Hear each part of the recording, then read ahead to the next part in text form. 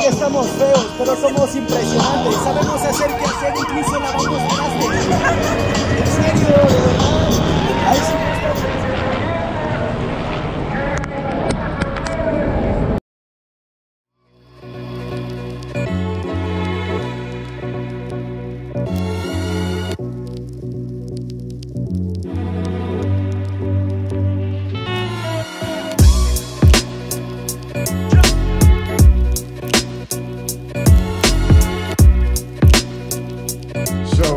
We just went through complete traffic chaos.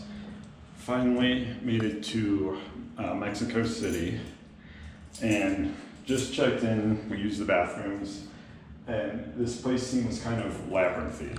So I'll show you guys a tour if I can get there. We go.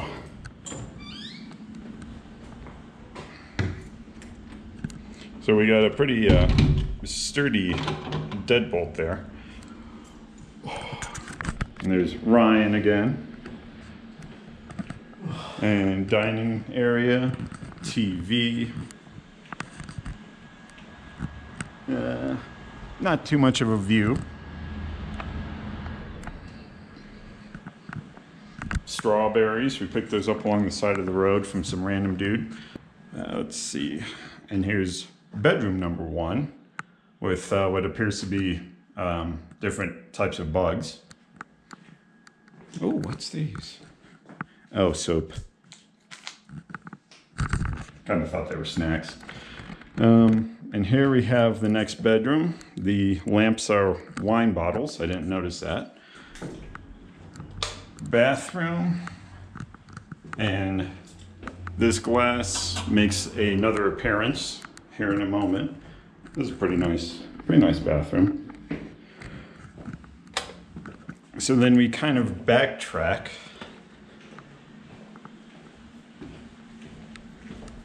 And the kitchen, and Ryan's laughing about something. So Ryan started a business and he's growing plants to do experiments. Anyway, this is the other side of that bathroom glass. And on the other side of the wall is bathroom number 2. And this is quite the kind of like China bathroom. And I say that because in my bathroom in China, I could sit on the toilet and take a shower at the same time. And then we go to bedroom number 3. Actually, there's not as many closets as I thought, but you got that little thing. And if it sounds like I'm worn out, it's because the traffic that, like I was the driver today, which was not fun. Ooh, is that a phone? Probably calls down to the concierge. Yeah, but yeah, so this is the place we're staying at in Ciudad de Mexico. Yeah, and no smoking, that's prohibido. And now we are going to relax and... This ashtray right there though, there's 2. What? There's 2 ashtrays right Okay. there. So maybe without the door open? Smoking is prohibido, but here's a couple ashtrays for you. So yeah, maybe it is with the door closed. Yeah. Or maybe only out on the patio, balcony, which I don't plan on ever stepping onto. Yeah, that's what I was just thinking. I was like, was that a catwalk? I mean, yeah, literally for cats. yeah. Not the human kind of catwalk. Yeah. But we parked the vehicle and we're basically planning on not touching it for the rest of the freaking time we're here until we leave. So we're gonna relax, grab some food, chill, and yeah, see what we can get into.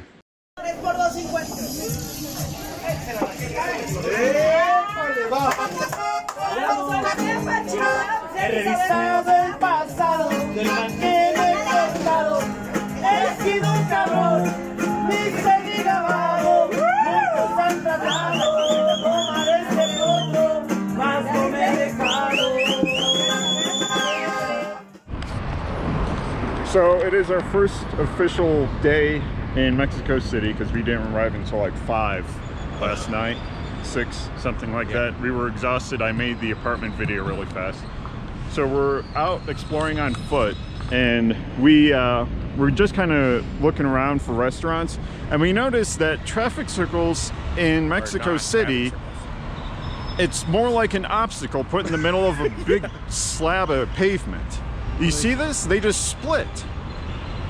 They're not going, they're not circling it.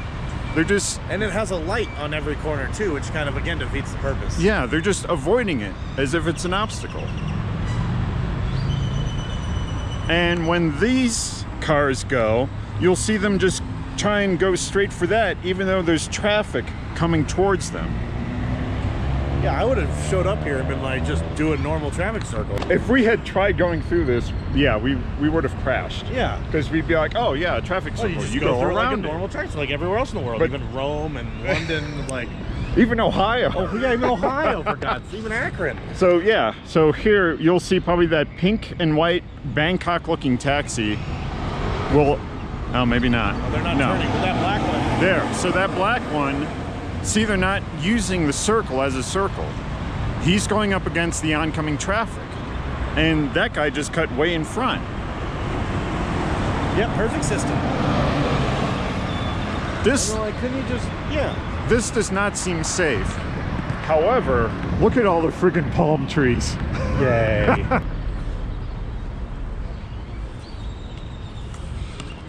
So we're gonna do a bit of walking and exploring now. We ended up going to Starbucks for breakfast after I twisted Ryan's leg by mentioning Starbucks like maybe twice. Yeah. But oddly enough, we ended up meeting a guy not only from the U.S. but from Lorain, Ohio. So that was that was kind of random. I'm also going to try one of these vanilla coffee con cafe Cokes.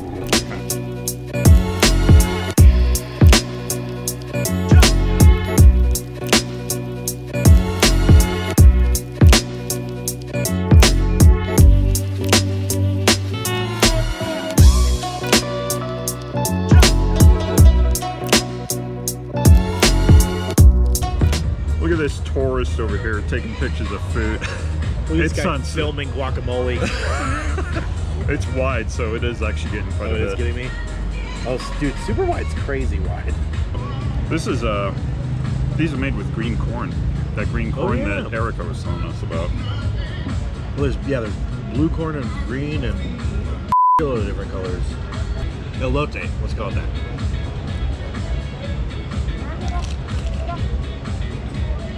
Good. Yeah, yeah. This one's fucking delicious. Oh yeah, we didn't try the spicy sauces Yeah, yet. I'm scared.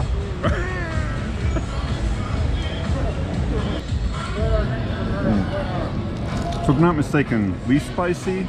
Other way. I thought that was the most spicy because I can see the That's seeds. habanero. Oh, maybe. Habanero doesn't have seeds, but it's powerful. Okay, so least spicy, medium, and most spicy. Like crazy spicy, you said. Yeah. Yeah, you're right. Too spicy? That's not spicy at all. Let's try this one. Let's be a psychopath. You will. You won't. Don't do it. You won't. Look how cute these spoons are. Oh god, just right on my thumbnail. Ooh, this has a really nice smell to it. Yeah. Yeah. Spicy? Really good though. I like habanero because it's one of the ones that's actually spicy but also Tasty. flavorful. Yeah. It's actually not that bad. It probably sneaks up, probably builds though. The spice- I wouldn't put that much in. Well, I'm not going to dump the whole spoon. Scared the living hell out of me. 911. With 911 Spirit Mercy. Somebody Some call gringo just ate the habanero. He had a whole mini spoonful of it. They're like, a mini spoonful. Helicopter comes flying in. Yeah, I'm not, I need water. Sometimes they get matty though. When you do your own water. That's really tasty though, honestly. It's good. Surprisingly good. It's spicy as hell, but it's really good. All right, so we're now back in the main strip of the downtown area. We just finished eating, and Ryan's still not feeling great. His stomach's kind of getting wonky. Yeah. My stomach's funny, but that's because I'm pretty sure I ate something spicy for breakfast, which I should know better not to do. I just need to like settle for because we ate breakfast at Starbucks, and I got a sandwich thinking it wasn't going to be spicy. It was spicy. I just need to learn to settle for like chocolate chip cookie or a brownie or something. I can't eat anything spicy for breakfast because my stomach's weird. Anyway, I noticed that there appears to be a mall over there. I also just noticed this is on super wide. I'm gonna fix that real fast. Okay, it's not on wide, it just looks wide. Anyway, so there's a Starbucks there. The Starbucks we ate at for breakfast was there, and the Starbucks that we passed, you might be able to see between those two trees. So Starbucks, Starbucks, Starbucks. You might be able to see that one. It's right about there. So, I'm kind of interested in going over there, but I guess we'll see how Ryan feels. Nausea, heartburn, indigestion, upset stomach, diarrhea. Yeah. Need some Pepto. I couldn't find it. Alright, so I just got done walking down probably about half the length of the downtown area. Ryan ended up kind of going back to the Airbnb to lay down. He's feeling worse and worse. Pretty sure it's like traveler's diarrhea or just pretty bad upset stomach. I don't know if you can see behind me, but there's a building in the shape of a giant H.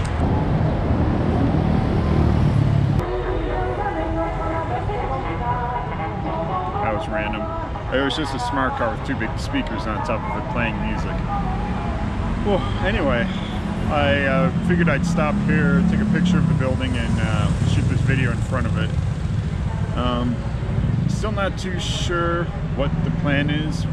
If he's feeling better, we might go out tonight and walk around and get some more food, but I have a feeling he won't be up for walking anywhere near as far as I just did. I might walk down a little bit further, but the city's starting to die out. Like this is the last, this one and that building there, and I think maybe one more after it are kind of like the last few skyscrapers before the end of the city. Alright, so I walked a little bit further down, and I'm kind of glad I did, because there's this pretty cool, whatever that's supposed to be, behind me, but that's not why I'm so excited. Aside from a couple of the buildings around here, what I'm not showing you is what I'm really excited about. This reminds me of the Patokse Arch in Vientiane, Laos, which I never got on video, but I got video from the top of it, and I got pictures from all over. But oh, and there's an elevator going straight up. Okay, so I'm gonna spin the camera around. This is really cool.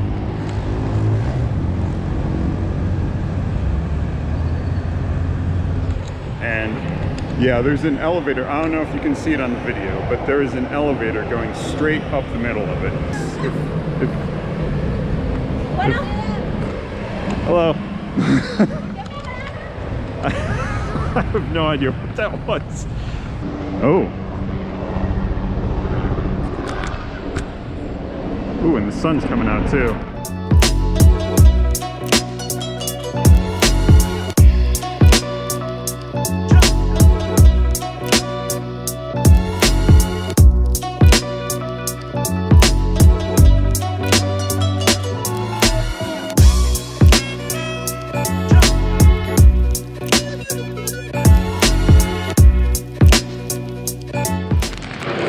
Looks like there's some sort of restaurant down there. But this elevator reminds me a lot of the elevator in Memphis, Tennessee, in the Memphis Pyramid. today. One is closed down right now. A bar, an aquarium, and also a restaurant. So if you want to get a table, let me know. I'll be glad to seat you. If you want to sit at the bar, it's self-seated. Okay. Once we reach our destination, you will be higher than the Statue of Liberty.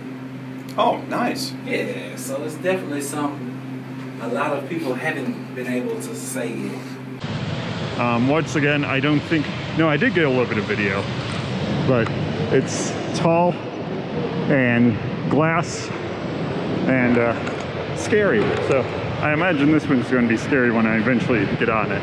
But like I said, that's probably tomorrow or whenever we have a clear day here. So it basically looks like if you've ever passed a stall selling something, basically anywhere in Mexico, it's all combined here into one area. Like I'm seeing stuff that I saw in Guadalajara, in Morelia, and other parts of Mexico City so far, but it's all been combined to like one spot here. And it looks like they have like a subway system as well, and all the stations here look pretty new.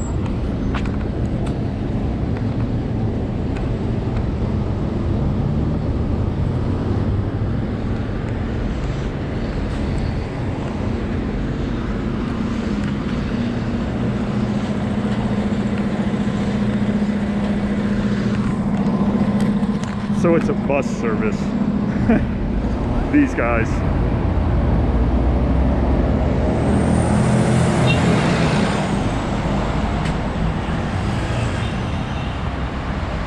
And that CDMX that you see occasionally, that's just an abbreviation for Ciudad de Mexico, or Mexico City. And I keep pronouncing the X. It's Ciudad de Mexico, but that's what that CDMX means.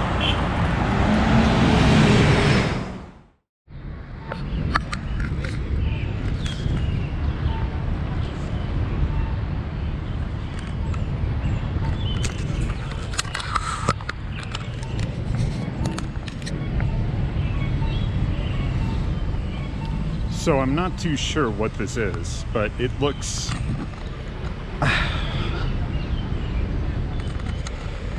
it looks kind of like some sort of a homeless camp, almost. I'm not too sure, but I don't really feel comfortable filming more than I just filmed, because one of them kind of looked at me kind of funky. But that's kind of what it looks like. I just left the apartment. I was there for maybe an hour and a half or so, and called some family back home. So basically Ryan is out for the count, definitely at least for tonight, the rest of tonight. I was watching TV, and yeah, it didn't sound good. It's almost 10 o'clock. I stopped at a 7-Eleven, picked up a Snickers and a fresh jug of water. And our friend Liz, who we met up with in Guadalajara, actually told that she only trusts Ipurla. So I'm kind of sticking with that. I have been ever since she told me that. Anyway, I'm basically looking around to see if there's anything still open. The Circle K's look like they're closing.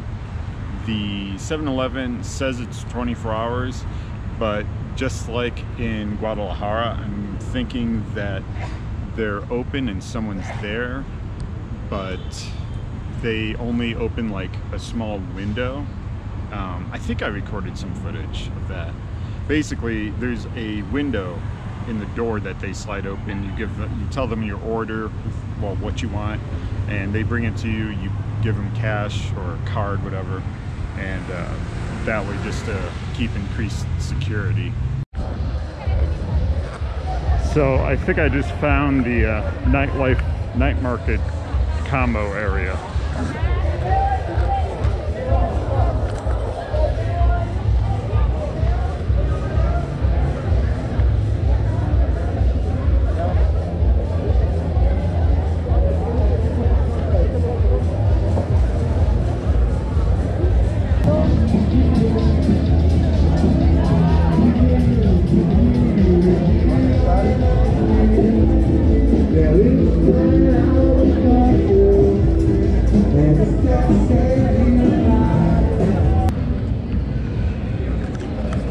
looks like a lot of the street vendors are actually closing up, so it looks like everything might, it's not actually that much of a nightlife spot, but it's still pretty crazy.